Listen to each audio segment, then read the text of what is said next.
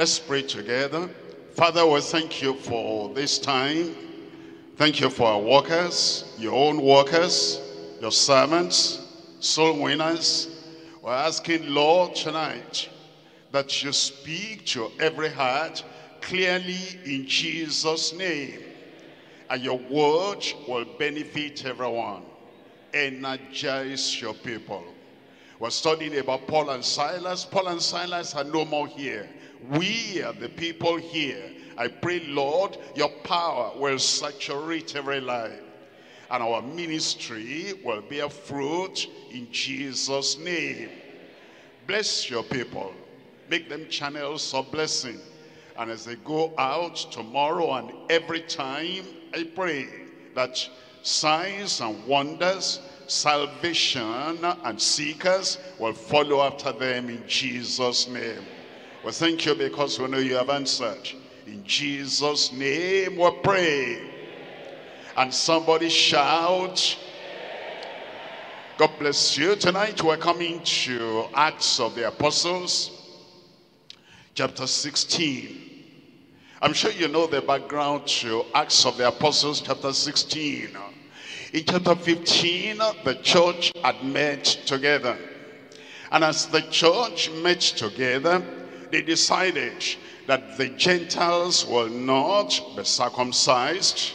Once they are saved, their salvation depends on Christ. And Christ alone will be their Savior without keeping the law of Moses. And so they sent Judas and Silas together with Paul and Barnabas to go to the various churches and deliver to them the decision that they are taking at the headquarters church. And so they went and they delivered to them that decree. And there was great joy in the church. And now Paul the apostle at the end of chapter 15 said to Barnabas, let us go and see all the converts and all the places they have been to in preaching the word. Well, Barnabas decided, you know the story, that John Mark had to go with them. And there was a disagreement. Eventually the church recommended Silas, that Silas would go with Paul the apostle. And he came to all those churches and delivered the decree for them to keep. And as they went on preaching, they came to Philippi. And in Philippi, there was this damsel that had the spirit of divination. And then proclaimed, these are the men, servants of God, that proclaim unto us, declare unto us the word of salvation. And Paul the apostle, being grieved in his spirit, commanded that evil spirit to come out. And the evil spirit came out immediately. The leaders and the parents of the damsel, they were angry, and because of that, they brought Paul and Silas under persecution. They were beaten mercilessly, and then he threw them into the prison. And this is where we meet them now, in the prison. That's why they went to the prison, because they were preaching the word.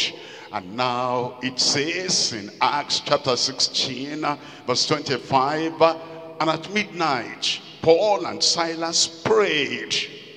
They could have been mourning, complaining. They could have been asking the question why, but they did not.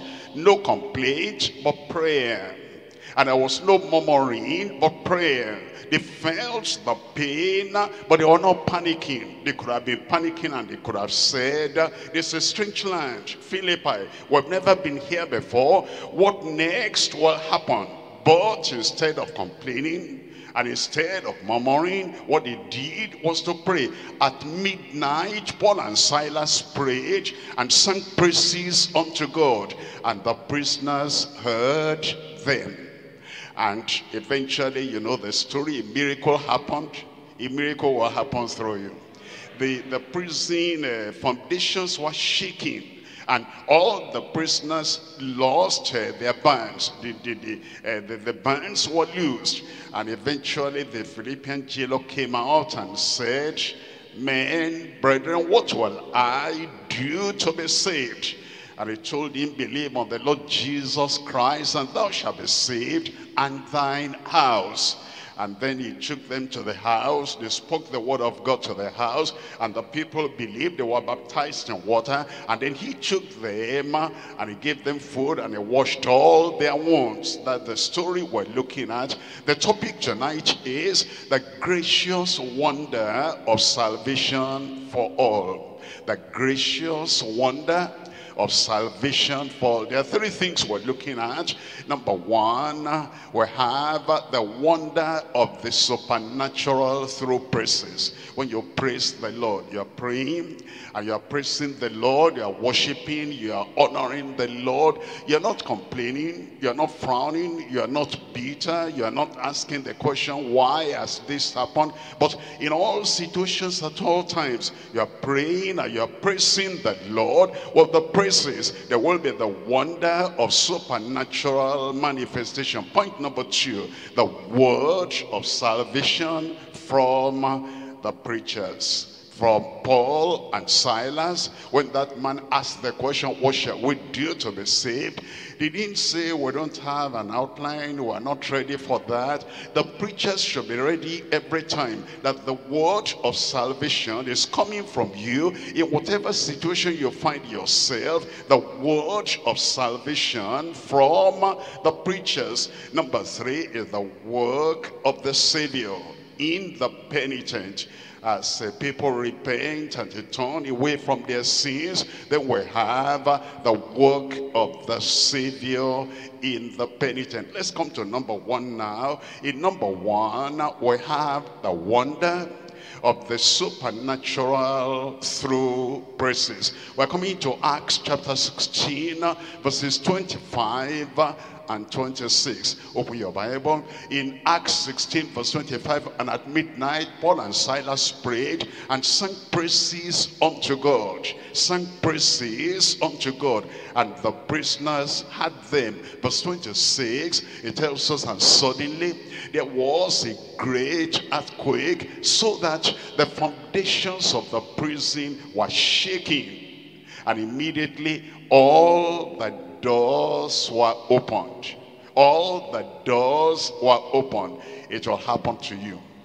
It will happen through you. That all the doors that bound the people and all the doors that kept the people in slavery, in the prison, as prisoners, all their doors were now open, and everyone's bands were loosed. There are three things we're looking at here. Number one, the apostles' watchfulness and prayer during trials. The apostles' watchfulness and prayer during trials. Number two, the ascending worship of praises in tribulation. The ascending worship of praises in tribulation. Number three, the astonishing wonders and power for triumph. The astonishing wonders that he does on our behalf, that he does on behalf of the people we're reaching out to, and the power for triumph. Let's look at number one, the apostles' watchfulness and prayer during trials. Now, it may surprise you that as we're talking about Paul and Silas, we're talking about them as apostles. Because if we look at Silas, look at Acts of the Apostles chapter 15. So chapter 15, we're reading from verse 22. Acts chapter 15, verse 22. And you'll see Silas there. It says, then pleased each, the apostles and the elders and the whole church, and to send chosen men of their own company to Antioch with Paul and Barnabas, namely Judas, surnamed Barsabbas, and Silas, chief men among the brethren. At this time, as we were meeting Silas, he was one of the chief men among the brethren. Look at verse 32 there, chapter 15, verse 32. It tells us there in verse 32, it says, verse 32, as we look at that verse 32, it tells us about Judas and about Silas, and he called them prophets. He referred to them as prophets. The point here is, as you have the situation in which you are, and as you are maybe just a soul winner, maybe just a district pastor, maybe just a group pastor, and then you are yielded and you are surrendered and you are sent out, you then go from where you are to where you ought to be. But if you just stay where you are, I am such and such, and this is all I do, and no more, there'll be no progress, there'll be no promotion. But if you look at chapter 15 verse 32, it says Judas and Silas, being prophets also themselves, exhorted the brethren with many words and confirmed them. He was just, Silas now was just a prophet, and as you know, he gave some apostles and some prophets and some evangelists and some pastors and teachers for the perfecting of the saints, for the work of the ministry, for the edifying of the body of Christ. But now we're referring to him as an apostle. We're coming to 1 Thessalonians chapter 1. We're reading from verse 1. 1 Thessalonians chapter 1, we're reading from verse 1. And Paul and Silvanus, that's the same Silas, and Timothy, unto the church of the Thessalonians, which is in God the Father and in the Lord Jesus Christ, grace and peace be unto you, and peace from God our Father and the Lord Jesus Christ. It mentions Paul there, mentions Silas there.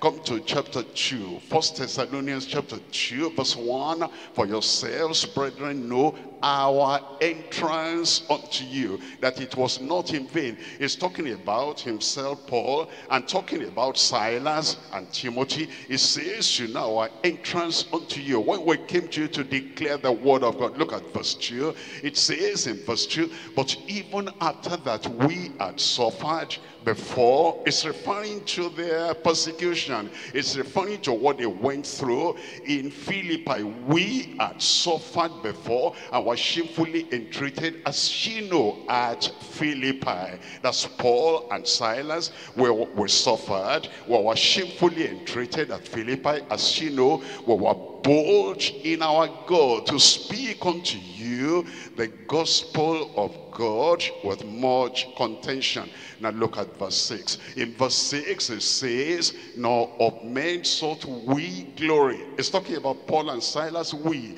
neither of you, nor yet of others, when we might have been burdensome as the apostles of Christ. That's why we refer now to both of them, to both Paul and Silas as apostles. What, first of all, he was one of the chief men, one of the notable men among the brethren that were read in Acts. But then he kept on developing himself, kept on growing, and became one of the prophets, preachers, proclaimers of the gospel in the Jerusalem church. And then as we're meeting them now, after going through that persecution and that suffering, and he said now, we are apostles of Christ. Look at Colossians chapter 4 verse 2. What do we do as chief men among the brethren? What do we do as the proclaimers of the word of God? What do we do as the apostles, the sent one by the Lord? And we're going everywhere and we're preaching the word. It says we continue in prayer and watch in the same with thanksgiving. And that's what they were doing. If we're children of God, and thank God we're children of God, and we're servants of God, we continue in prayer. Whatever is happening, you are misunderstood. Whatever is happening, you're persecuted. Whatever is happening, you are in trials. Whatever is happening, trouble comes upon you.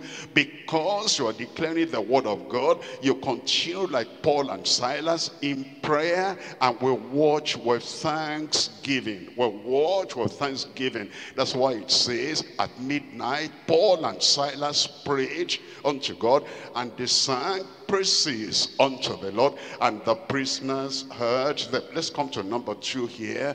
Number 2 here, we're looking at ascending worship of praises in tribulation. ascending worship or praises in tribulation. We're coming back to Acts chapter 16, verse 25. It says at midnight, think about that, no light at midnight, in the prison at midnight, when Paul could not have the convenience to have a good bed to sleep on at midnight, when they should have been sleeping and resting after working and laboring during the day at midnight, when all the other prisoners were already asleep at midnight, Paul and Silas prayed. Do you ever pray at night? Do you sometimes wake up, not because you cannot sleep, but because you deliberately deny yourself of sleeping, and you are praying unto God? And this is not a usual prayer. You see, there are people, they say they are praying, and they're reading from a particular prayer book. Now, it says, ask, it shall be given to you, seek, and ye shall find, knock, it shall be opened unto you. Everyone that asketh receiveth. Which of you having children, if they will ask bread? Now, if they're going to ask bread, do they take a book, and then out of that book they are reading to mommy, or they're reading to daddy? Mommy, this morning at 7:30, just what they have written there, I need bread, I need breakfast. We don't do that. In prayer, we don't do that. The Lord does not expect when we say we're praying, we're copying from somebody, we're parroting somebody, we're mimicking somebody, we're repeating what the other people, what they're saying. You go as a child of God, you go as a minister of God, you go as a servant of God, and with your own voice and with your own understanding, you know the promise of God, and you know the commandments of God, and you ask and you pray according to the word of God. At midnight, Paul and Silas prayed and sang praises unto God. Please remember, they didn't give them light to open a songbook and begin to sing. They just sang. They sang, you know, Paul sang, apostle, and Silas sang, also an apostle, and they sang unto the Lord. They sang with understanding. They knew the words of what they were singing. And then Paul the apostle said, I will sing with understanding. I will sing with the Spirit. Their heart was there. You know, there are people that sing even when we're in church. They do not understand the words of the songs they're singing. I don't know whether it has happened to you. There were some songs we learned in the primary school. We just learned. We just sang. It is now as adults, after 30 years, after 40 years, those songs come back. It's now we are even understanding the meaning of the words of those songs. But you see, when a Christian is singing, you sing with understanding, and you sing with the Spirit. Your heart is into that singing, and the promises in the song and all the things you have in the song will get into your heart. That's the way they sang. And when you sing like that, they sang unto God. You see, when you're doing something unto God, you do it with your heart, you do it with your mind, you do it with everything you have, so that it is part of your loving God with all your heart, all your soul, and all your strength. And they sang like that unto God, and the prisoners heard them ascending worship of praises in tribulation. Well, Paul was not surprised that, you know, we have this challenge, we have this tribulation, not the great tribulation, but the persecution that a child of God will go through. In John chapter 16 verse 33, John chapter 16 verse 33, these things have I spoken unto you, that in me ye might have peace. In the world ye shall have tribulation. The Lord has told us already, in the world ye shall have trials, ye shall have trouble, ye shall have persecution, ye shall have opposition, ye shall have misunderstanding. In the world ye shall have tribulation, but be of good cheer. When you are in that tribulation, when you are in that trial, when you are in that trouble, be of good cheer. Don't be sour, don't be moody, and don't be crying, and don't be fearful, and don't panic, And don't think that the world is collapsing. There'll be tribulation. But in the midst of that tribulation, be of good cheer, for I have overcome the world. He overcame the world for you. I said he overcame the world for you. And because of that, whatever is happening, be of good cheer. That's exactly what happened to Paul and Silas. They were of good cheer and they sang praises unto God. Look at Acts chapter 14 verse 22. Acts chapter 14 verse 22. Confirming the souls of the disciples and exhorting them to continue in the faith, that we must through much tribulation enter into the kingdom of God. Isn't it wonderful that Paul the apostle didn't forget what he had preached to other people? He said, we must through much tribulation enter into the kingdom of God. Now the tribulation came and they were beaten. And he didn't say, what is all this? You must remember what you preach. When there is trial, when there's temptation, when there's tribulation, and what you told other people to do, that same you must do. In 2 Thessalonians chapter 1, reading from verses 3 and 4. 2 Thessalonians chapter 1, we're reading from verses 3 and 4. It says in verse 3, we're bound to thank God always for you, brethren, as it is meet, because that your faith grows exceedingly. Your faith grows exceedingly, and the charity of every one of you all toward each other aboundeth. Look at verse 4. In verse 4 it says, so that we ourselves glory in you, in the churches of God, for your patience and faith in all your persecutions and tribulations that ye endure.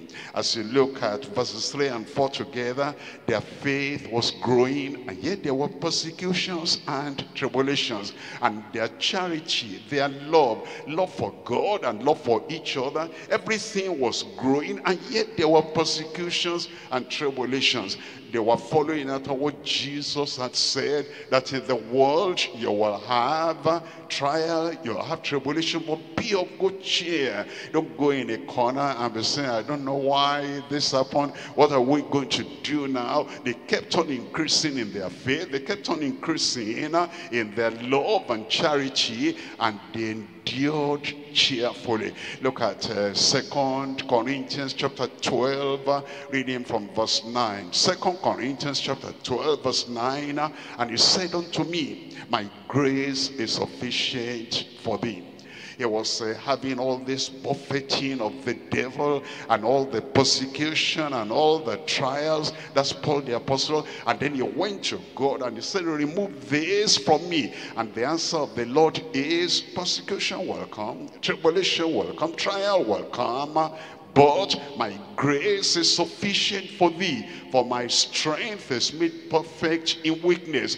Most gladly therefore, most cheerfully therefore, most gladly therefore, I'm even happy at this now, because I will rather glory in my infirmities, that the power of Christ may rest upon me. Look at verse 10.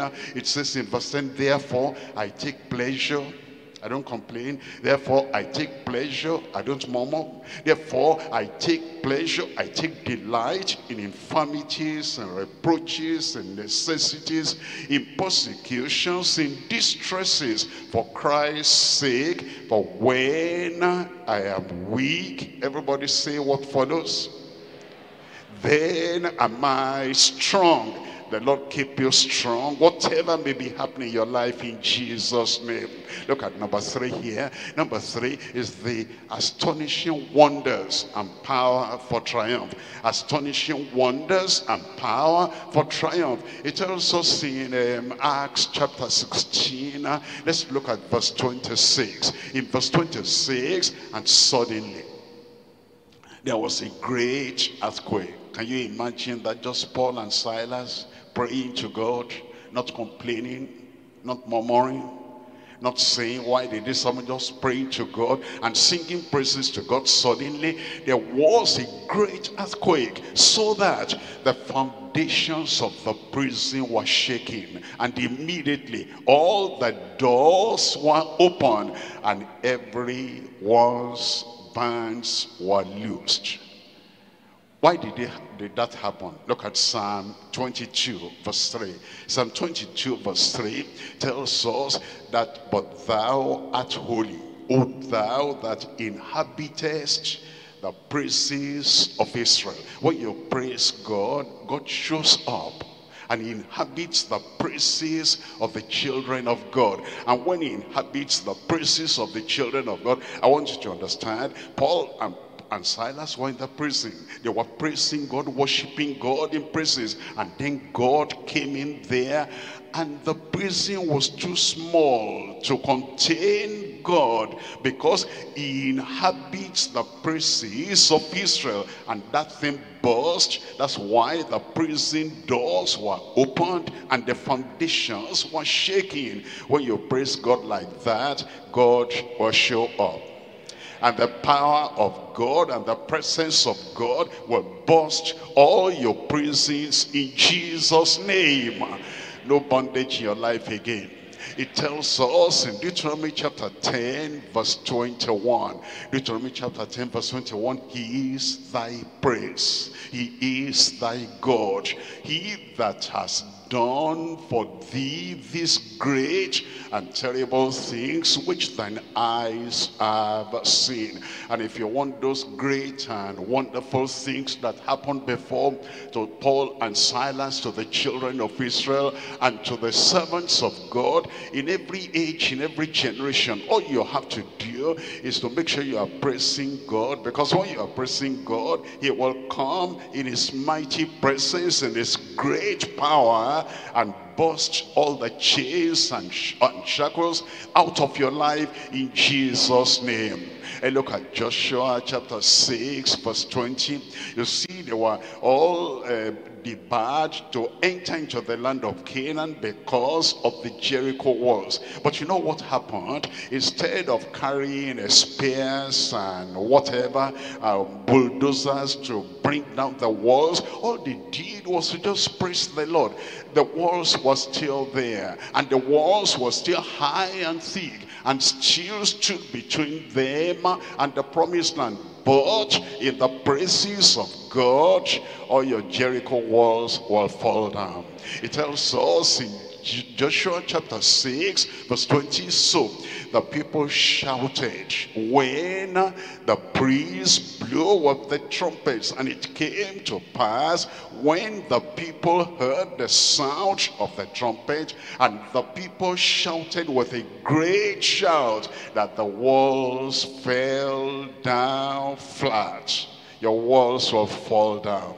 And then it says, so that the people went up into the city, every man straight before him, and he took the city. Look at 2 Chronicles chapter 20, reading from verse 20. 2 Chronicles chapter 20 verse 20. Jehoshaphat had said, all these great mighty warriors are against us in a great confederacy, and we know not what to do. When problems come in your life and you do not know what to do, just start praising God and praising God, and all those problems will dissolve in Jesus' name. In 2 Chronicles chapter 20 verse 20, and they rose early in the morning and went forth into the wilderness of Tekoa. And as they went forth, Jehoshaphat stood and said, hear me, O Judah, and ye inhabitants of Jerusalem, believe in the Lord your God. Believe in the Lord your God. If you believe in the Lord your God, you'll not panic, you'll not be fearful, you'll not be timid, you'll not run back in the day of battle, you'll not let down and let go, you will not surrender to the enemy. If you believe in the Lord your God, believe in the Lord your God, and so shall ye be established. The Lord will establish you. Every promise he had given you, every promise he had pronounced in your life will be established as you believe in your God in Jesus' name. believe his prophets. Why? Because the prophets were and still are the representatives of God. You've not seen God at any time, but he sent his prophets with his word to reveal his mind unto you. And you believe those prophets who are representing God. It says, believe his prophets, and so shall ye prosper. Somebody there will prosper. In verse 21, it tells us, and when he had consulted with the people, he appointed singers unto the Lord, and that should praise the beauty of holiness. Praise the beauty of holiness. Praise the beauty of holiness. And as they went out before the army, and to say, praise the Lord, for his mercy endureth forever. Then in verse 22, it tells us in verse 22, and when they began to sing and to praise. When they began to sing and to praise. I need to remind you once again, because you see, there's so many Christians, there's so many soul winners, there's so many Christian workers. Any little thing that happens to them, the only thing they know to do is to complain. The only thing they know to do is to murmur. The only thing they know to do is to panic and be fearful. The only thing they know to do is to drop the work of God and say, well, I'm going through this, I'm going through, look at this challenge and look at this challenge. But if you will turn around, and there'll be a total conversion of your personality, a total conversion of your attitude, you'll see more miracles than ever in Jesus' name. It says, as they began to sing, it says, and to praise the Lord. God, the Lord, sent ambushments against the children of Ammon and Moab and Mount Seir, all of them. All your enemies will be confounded, which were come against Judah, and they were, tell me, they were smitten. Then in verse 22, is 23, it says, and the children of Ammon and Moab stood up against the inhabitants of Seir, utterly to slay and to destroy them. And when they had made an end of the inhabitants of Seir, everyone helped to destroy another. They will not destroy you. They will only destroy themselves. But that comes as a result of praising God in the trial, and praying to God in the tribulation, and all that they had gone through, they were just praising the Lord. You will start a new life of praising the Lord. And as you do, enemies will be conquered in your life in Jesus' name. I need to say that for myself too. Say that for yourself. In Jesus' name.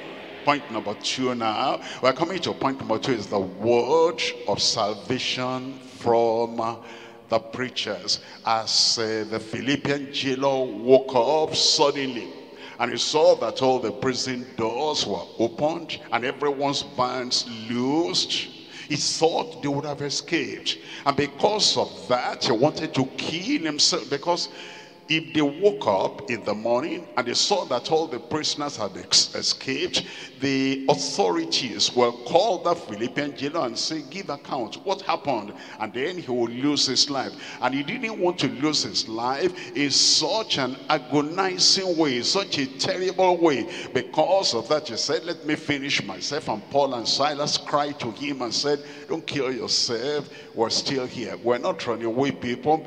We're still here because we want to know why God opened the doors of the prison. You see, there are people, they're too much in a hurry.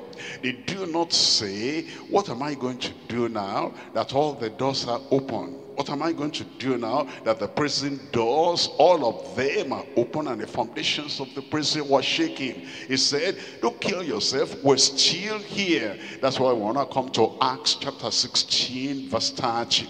Acts chapter 16, in verse 30. In verse 30, and brought them out and said, sirs, what must I do to be saved? Look at verse 31. In verse 31, and they said, believe on the Lord Jesus Christ, and thou shalt be saved, and thy house. And then in verse 32, we're told, and they spake unto him the word of the Lord. Look at this. And to all that were in his house. They spoke to him the word of the Lord. Not only himself alone, they now spoke to all that were in his house. As we look at those verses, we're looking at three things. Number one, the seeker's willingness to be saved. The seeker's willingness to be saved. Number two, the supreme will to save sinners. God wants sinners to be saved. He's not willing that any should perish. And so you have the supreme will of God to save sinners. Number three is the sure word of salvation for every soul. The sure word of salvation for every soul. Number one, the seeker's willingness to be saved. Number two is the supreme will of the Lord to save sinners. Number three is the sure word of salvation for every soul. We're looking at number one, the seeker's willingness to be saved. Seeker's willingness to be saved. We're coming to Acts chapter 16. Verse 29. It says, then he called for a light and sprang in, and came trembling and fell down before Paul and Silas. And then in verse 20, verse 30, he asked the great question in his heart. And he brought them out and said, sirs, Paul and Silas, sirs. He was not looking down on them now as prisoners. He said, sirs. He knew they had the word of the supernatural, the word of salvation, the word that can save him from sin and from the consequences of sin. And so he was looking up to them and he said, sirs, what must I do to be saved? He had the willingness to be saved. As we go to talk to people, we pray before we get to them. And as we get to them, the prayer we prayed and the things the Lord would have done before we get to those people will condition their heart, will turn their heart, will transform their heart. There'll be the willingness to be saved. Look at Acts chapter 2 verse 37. Acts chapter 2, reading from verse 37. Now, when they heard this, they were preached in their hearts. They were convicted in their hearts. And they said unto Peter and to the rest of the apostles, men and brethren, what shall we do? Now they were ready to. Men and brethren, what shall we do? Verse 38. And then Peter said unto them, repent and be baptized every one of you in the name of Jesus Christ for the remission of your sins, and ye shall receive the gift of the Holy Ghost. Verse 39. For the promise is unto you and to your children and to all that are far off, even as many as the Lord our God shall call. Verse 40. And with many other words did he testify and exhort, saying, save yourselves from this untoward generation. Verse 41.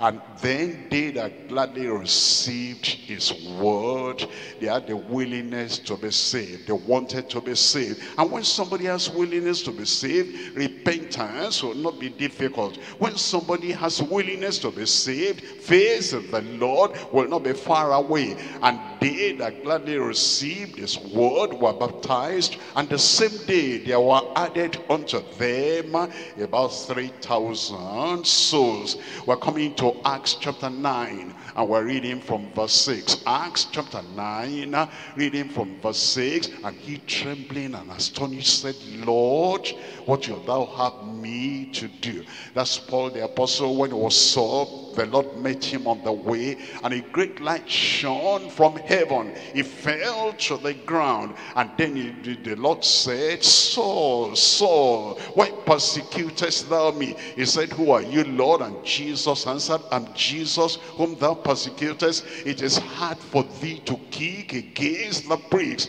That's why he now asked, because he was surprised and astonished. He said, Lord, what shalt thou have me to do? He had the willingness to be saved. And as we go to sinners and we describe to them the life of the sinner, we describe to them the consequence, eternal perdition, if somebody remains in sin, and we tell them God wants to save you, and they have that willingness to be saved, their salvation will not be far away. You lead them, they come to salvation in Jesus' name.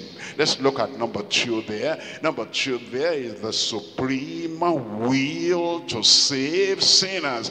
God wants sinners to be saved. Please understand, when Adam and Eve fell, and then God showed up in the Garden of Eden, and when he was bringing the judgment, because he had said, the soul that sinneth shall die, the day you eat of that tree, you will surely die. Yes, judgment came, but God was the one that brought out the plan of salvation without any man praying, without any man seeking, without any man asking.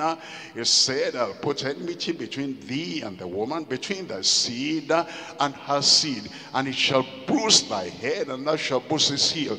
That is the beginning of the plan of salvation. It came from God willingly, voluntarily, lovingly, without anybody putting pressure on him. He wants sinners to be saved. And let's look at 1 Timothy chapter 2. We're reading from verse 3. In 1 Timothy chapter 2 verse 3, for this is good and acceptable in the sight of God our Savior. This is good and this is acceptable in the sight of God our Savior. Look at this in verse 4. Who will have all men to be saved.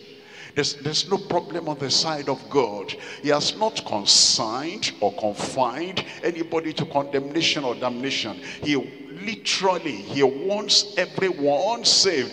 And as you meet people, before you meet them, understand in your heart, meditate in your heart, this one is a prospect for salvation. God wants him to be saved. Once he hears the word of God, and I explain as best as I can, there's no problem in the sight of God, because there's no challenge as if maybe God doesn't want this one to be saved. He doesn't want this one to come into the knowledge of salvation. He wants everyone. That's the supreme will of the Almighty God, to save sinners, who will have all men to be saved and to come to the knowledge of the truth. Look at John chapter 3 verse 14. John chapter 3 verse 14. It says, and as Moses lifted up the serpent in the wilderness, even so must the Son of Man be lifted up. In verse 15 it says that whosoever believeth in him should not perish but have eternal life. Jesus said, as Moses lifted up the serpent in the wilderness, and in the wilderness everyone that looked up to the brazen serpent, not to Moses, not to the preacher, not to the prophet, but would look to the one that is lifted up. It says, so that whosoever believeth in him should not perish but have eternal life. Look at verse 16. It says, for God so loved the world, for God so loved all his creatures, for God so loved all the sinful world, for God so loved all the world that is gone astray, that he gave his only begotten Son, that whosoever, understand, as you meet people tomorrow, they may dress one way or the other, they may be covered like that side or that side, they may come from whatever background. Whosoever believeth in him should not perish.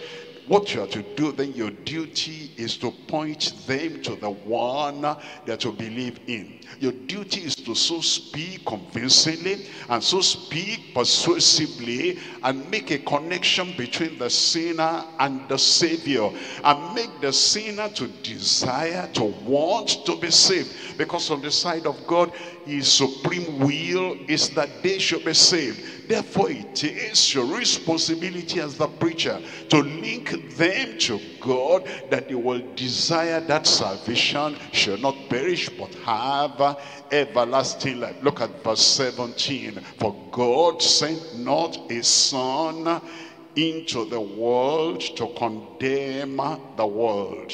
What do you do as a preacher? How do you preach? How do you talk to sinners? There are some preachers, they take delight in condemning people. And they will point to them and they will mention all the sins they can remember from the book and from anywhere. And if that person is not trembling and shaking and crying, they say, I've not condemned him enough. And they'll bring out other things to condemn that person. They feel that when they browbeat the sinner and they crush him and he gets on the ground and then he cries, he doesn't see the Savior. All he can see is his sin. All he can see is his wretchedness. All he can see is that he's a miserable, rejected sinner. And then he even begins to doubt, I've gone so far, will God ever save me? Jesus said when he came, it wasn't his ministry, it wasn't his intention to condemn the world. And look at the woman they brought to the Lord Jesus Christ. They said, we caught this woman red-handed in adultery. And then where is the man? They didn't bring the man, but they were interested. You know, the people of those days, they like to put the women down. They like to make them like slaves. They like to make them like rags. You use them in rubbing the floor. And so they brought the one. They said, Moses said, you know, there are people that know the quotation they can quote to condemn people. Moses said, such a person will stone him. And then Jesus will stone her. And then Jesus was writing on the ground. That's the good news. Jesus has good news. And when we go out tomorrow, when we go out anytime, we have good news. I said we have good news. But if all we have is, you've done that, that's unforgivable. You do that, that's unpardonable. You do that, you are going to burn in hell. You do that, you are going to suffer forever and ever. That's no good news. Tell us good news.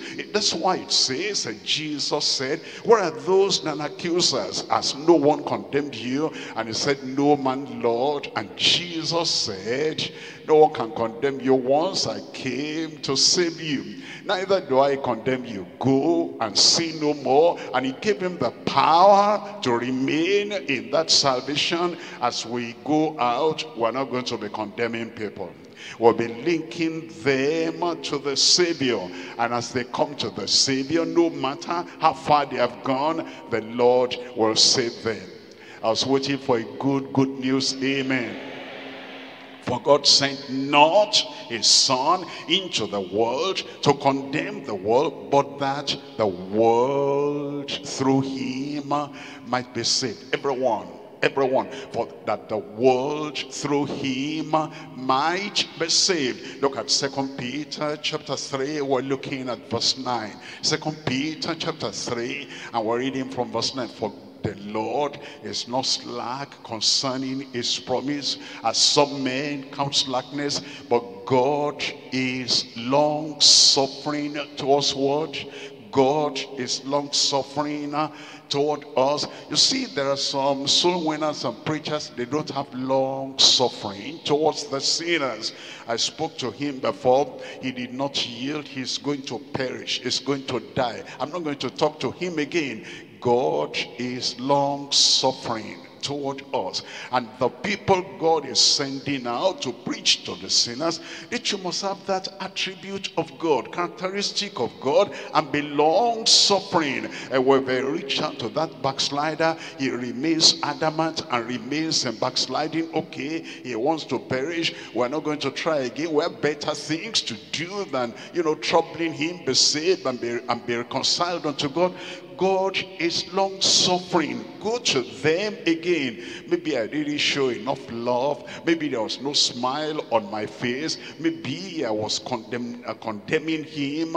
Maybe I said things that made him not to want to yield. Maybe it's my fault. Maybe I do not have the good communication approach to bring them to the Lord. You go to them again because you ask God, because it says he is long-suffering towards what? Not willing that any should perish. Not willing that any. That means the greatest of sinners, the most wicked of sinners, and the most religious hypocrites. He does not want any to perish, but that all should come to repentance. I pray God will open our eyes. Every person you see on the street, every person you see in the community is a candidate for salvation. In the sight of God, in the mind of God, he doesn't want any of them to perish. And if you will pray before going out, the Lord will show you the key that opens the door of their heart, and the key that will make them to want to listen to you and to surrender their lives to the Lord Jesus Christ, and then to make them willing to be saved. And once they're willing to be saved, and God is willing to save them, the sinner coming to the Savior, there will be salvation in Jesus' name. In Revelation chapter 22 verse 17, Revelation chapter 22 verse 17, and the Spirit and the bride say, come. And let him that heareth say, come. And let him that is athirst come. Let him that is athirst come. Hold on. You see, if the people are not thirsty, if the people are not desirous, they will not come. Let me ask you, if your child is not eating well, and your child is not taking the good food you want the child to take, what do? You give the child something tasty that will make the child to want to drink water, that will make the child to want to eat the food. If you are preaching and then you see that people are just looking at you, it's like, what's he saying? What's he wanting me to do? What kind of thing is he calling me to salvation?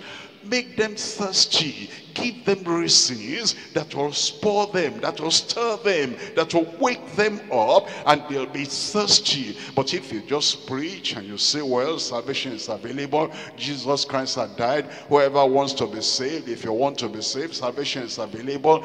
What if they don't want? What if they are not thirsty? What if they are not passionate about it? What if there's no desire? You will give them reasons why, and those reasons will make them to come and say, if that's available, if God can do that, if God will do that for me, I want that. Because it says, let him that is athirst come, and whosoever will, let him take the water of life. Tell me out aloud. Why do we then tell them, you cannot be saved now, you must go and do this and come back before you can be saved? You cannot be saved now because look at this, look at this, look at this. If you don't clean up this, if you don't return this, if you don't restitute this, if you don't clear this, the way you are now, you cannot be saved. But the word of God says, and whosoever will, let him take the water of life freely. It will happen. In at the retreat we just finished, Easter retreat, in one of the locations here in Lagos, there was a man that had this kind of air that you just know that you use whatever adjective, whatever noun coming from the most degraded area of the world. But that person came to the retreat, and as one of our preachers preached over there, and they gave the altar call, that man came and gave himself to the Lord and was really saved. The air was still like that, the appearance was still like that, everything was still like that. But by the time and nobody told him in that district, if your salvation is going to be real, if it's going to be genuine, you must do this, you must do this. The new salvation is free. Salvation is free. I said salvation is free. By himself. By the time he came back the following day, he had gone to shave. He became like a real gentleman. He was a new creature, and looking at him well dressed, you know that this is real salvation. But he didn't tell him before he gave his life to the Lord, you must go through this and go through this and do this and do that.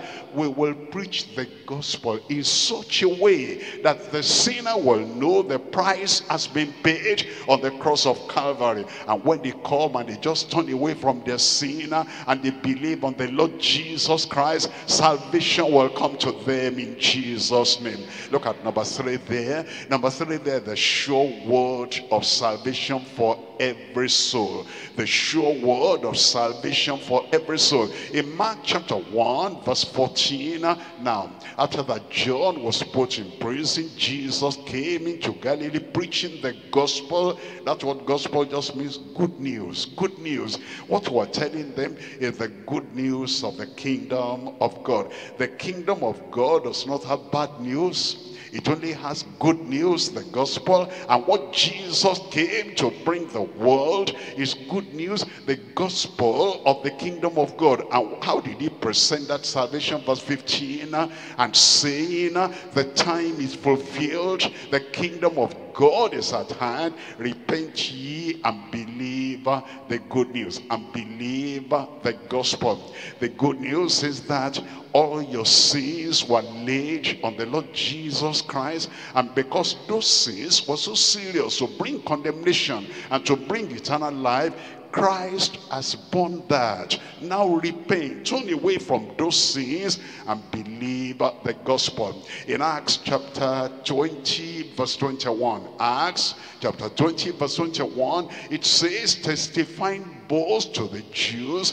and to the Greeks repentance toward God and faith toward our Lord Jesus Christ. On the one hand, you turn away from the sin that is killing you. Turn away from the sin that is plunging you into the wrath and the judgment of God. That's normal. That's normal. A snake is there, and the snake has beaten you, and the snake is still around, and we say, leave that place, leave that place. For the safety of your own life and for the protection of your own life, that's why you leave that place. That's repentance. Something is bad, something is eating you up, something is crushing your life, something is falling, something is going to bring eternal judgment on you, something is going to bring fire, unquenchable fire on you. Therefore we say, do yourself some good and think about the right approach. The thing that is going to burn you, turn away from that. That's repentance. Repent ye and believe the gospel. Believe the gospel, that everything you've done in the past, once you turn away, you believe on the Lord Jesus Christ, everything will be cancelled. The penalty of sin cancelled, the punishment cancelled, the pressure cancelled, and both now and for the rest of your life, you have peace of God. That's the gospel. Believe that, and the Lord himself will bring salvation, and the joy of salvation will be in your life in Jesus' name. Repentance toward God and faith toward our Lord Jesus Christ. We're told in Mark chapter 16, Mark chapter 16, we're reading from verse 15. It tells us, go ye into all the world and preach the gospel to every creature. In verse 16, he that believeth and is baptized shall be saved. He that believeth and is baptized shall be saved. You know, there are some things, if you do them, you have the profit, you have the advantage, and you have the gain. If you don't do it, nothing happens. You do it, it's good. You do it, it's profitable. You do it, and something good will happen. If you don't do it, nothing. It's just like you sow nothing, you reap nothing. But not in the case of salvation. In the case of salvation, he that believeth and is baptized shall be saved. What if I don't? What if I'm not saved? What if I don't give my life to the Lord? He that believeth not shall be damned. And that is eternal damnation. That's why it's very important. The sure word of salvation has come, and it just takes you putting your trust and confidence and faith in the Lord and saying, yes, I believe, Lord, you died for my sin, and then you are saved. If you're a wise person, a wise sinner, a wise person of the world, you say, I want to do that and have eternal life. Eternal life will come to them in Jesus' name. We're coming to point number 3 now. Point number 3 is the work of the Savior in the penitent. We're coming to Acts chapter 16, reading from verse 32. And they spake unto him the word of the Lord, and to all that were in his house. And then in verse 33 it says, and he took them the same hour of the night, and washed their stripes, and was baptized, he and all his straightway. In verse 34 it says, and when he had brought them into his house, he set meat before them, and rejoiced, believing in God with all his house. 3 things we're looking at. Number 1, the work of grace in true conversion. When somebody is truly converted, the work of grace. Number 2, the well-doing in godliness by new creatures. Number 3, the wealth of goodness in transformed Christians. Let's look at number 1. Number 1, we're looking at the work of grace in true conversion. We're reading from Acts chapter 16. And we're reading from, let's back up to verse 30. We're reading from verse 30. It says in verse 30, and brought them out and said, sirs, what must I do to be saved? What must I do to be saved? He wasn't thinking of his wife. He wasn't thinking of his children. He wasn't thinking of his household. What must I do to be saved? And then look at the answer now in verse 31. They said, and they said, believe on the Lord Jesus Christ, and thou shalt be saved. But we don't stop at the end of your question. What must I do to be saved? And thou shalt be saved, and thy house. You see, he didn't know the scriptures. He didn't know that the salvation was available to him and to all his house, to his wife and to his children. They had to tell him that when you go out to witness, you are talking to an individual, and you are in their house, and maybe the wife is doing something else, going up and down, and the children too, they are here and there, and the man is interested in what you are saying, and he wants to be saved. You are the one to politely and cheerfully and happily either tell him to call all the members of the house, because salvation is for them too, the deliverance is for them too, redemption is for them too. But if you only concentrate on him, since he is the only one that is interested, and you don't make it broad and wide, and he gets saved, and then eventually there is a division in the house. One is saved and 3 others are not saved, and there's a battle there. Believe on the Lord Jesus Christ, and thou shalt be saved, and thy house. Look at verse 32. In verse 32, and they spake unto him the word of the Lord, and to all that were in his house. Look at this. Even though the man was a sinner, he had good authority in his house. The apostles had said, you'll be saved and your house. and they didn't know his house. He took them to the house, and he had influence and authority over his house. His house was under subjection. And then he said, my wife, there's something good here. These preachers are going to tell us, sit down here. Remember, Philippi was a Gentile city. Remember, these were Gentiles, and yet he had enough control on his family. Children, come on here. These preachers want to tell us the way to life, the way to eternal life.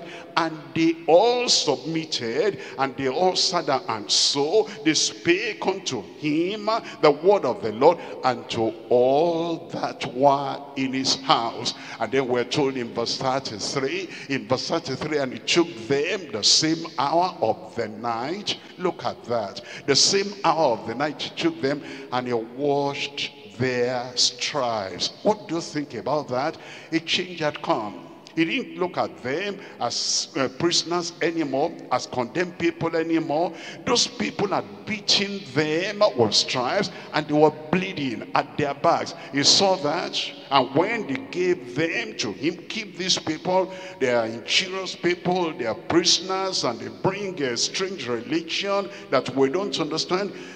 This was real conversion. The work of grace had now been done, and the evidence is that without Paul and Silas saying, look at our wounds, won't you do something? Not at all. He didn't say that on his own. Because of the change, because of the transformation, he washed their stripes, and he was baptized, he and all his. What does that mean? He and his wife and the children. If it's only himself and the wife, they would have said that, he and his wife, but he and all his, straight away. There was no argument. That's the work of grace that had been done in the heart. When somebody is converted, you will see that evidence. Ephesians chapter 2 verse 8. In Ephesians chapter 2 verse 8, it says, for by grace are you saved. It's the grace of God. It's the mercy of God. It's because of the work of Calvary, the salvation has been paid for.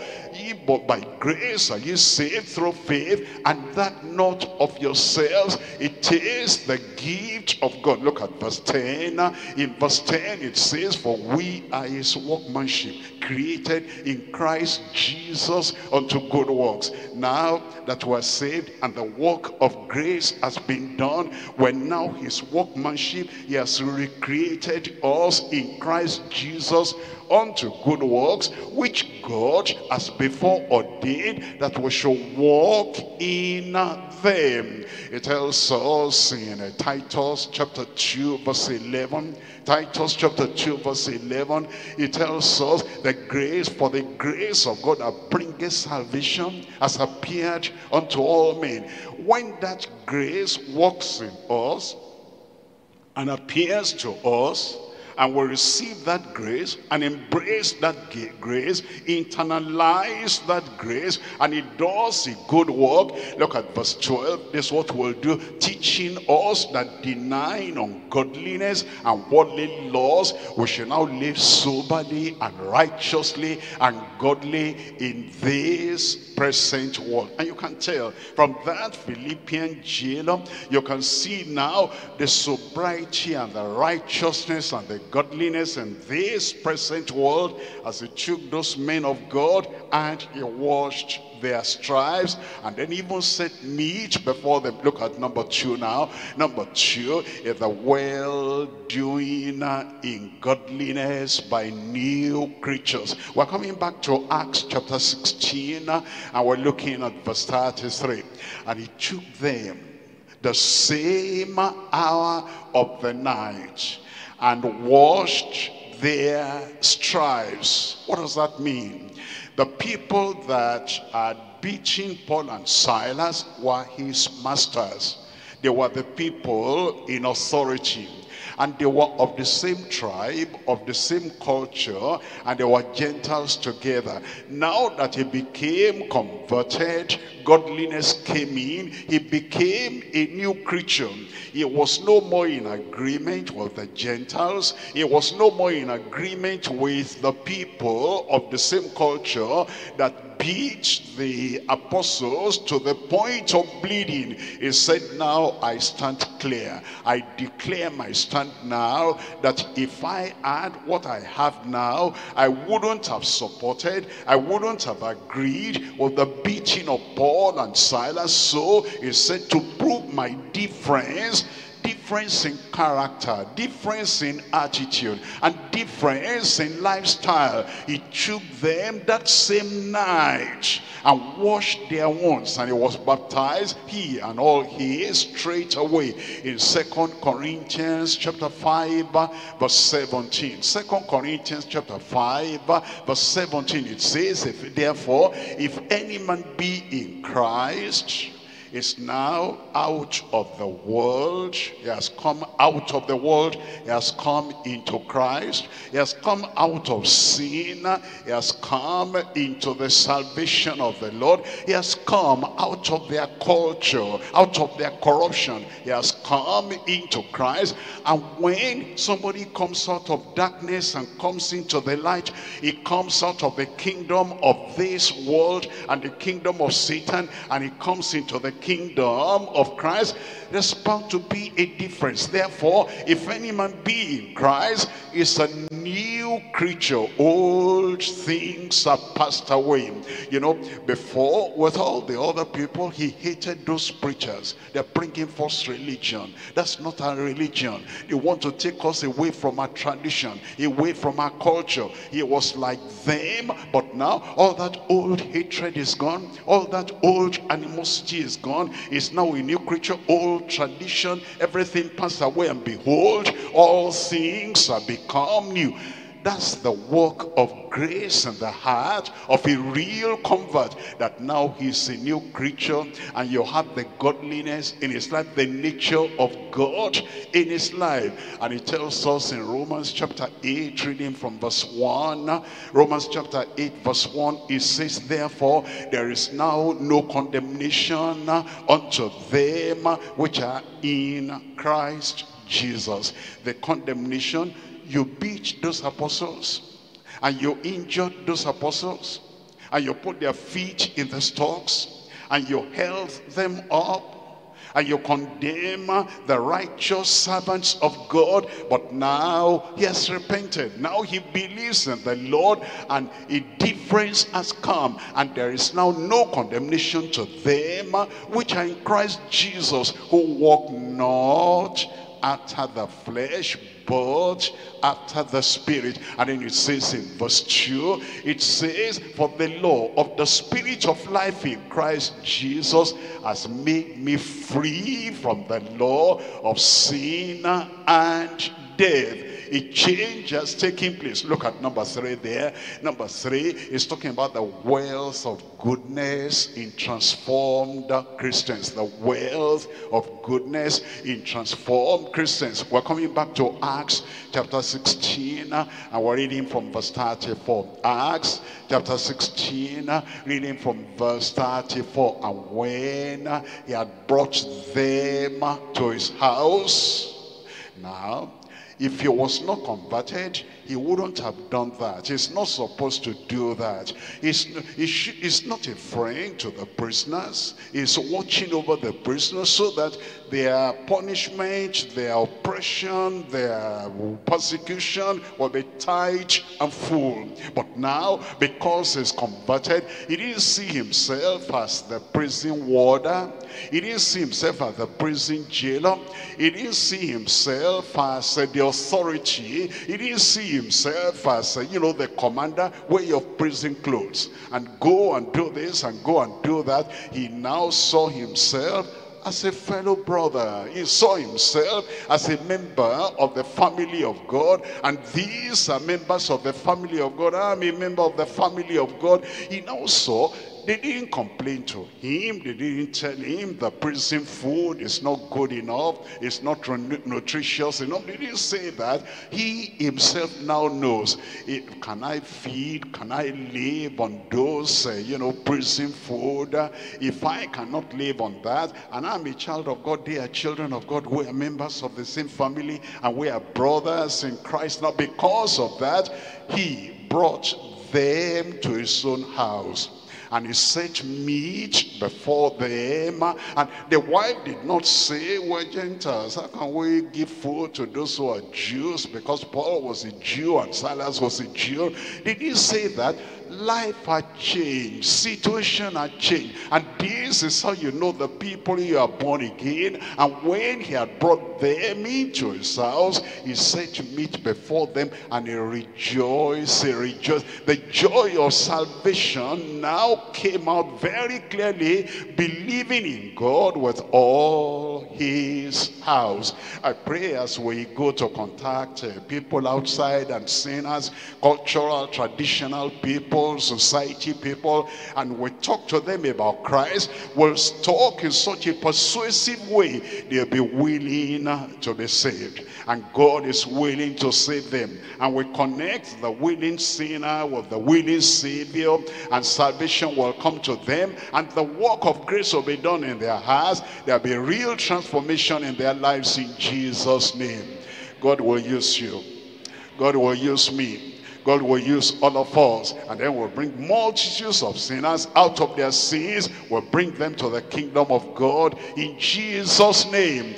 Great will be their joy, and great will be your reward. Where are you? I said, great will be your reward. The Lord put his word of salvation in your mouth, and the Lord put the method and the persuasive communication in your mouth. Through you, many sinners will come to the Savior, and the work of grace and the work of godliness and the work of goodness will be manifested in their lives in Jesus' name.